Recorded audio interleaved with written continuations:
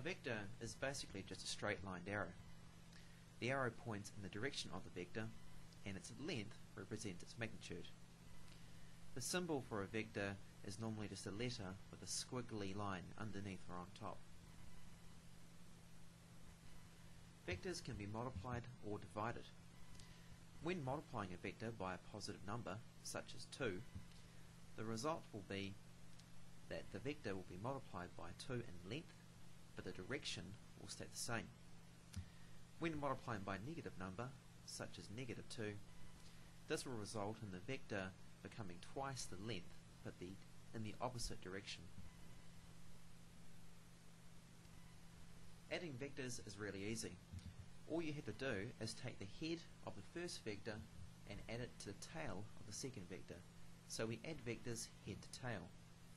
So take vector A, the head of vector A goes to the tail of vector B, and that will result in vector C pointing back towards B. Vector C represents the addition of vector A and B.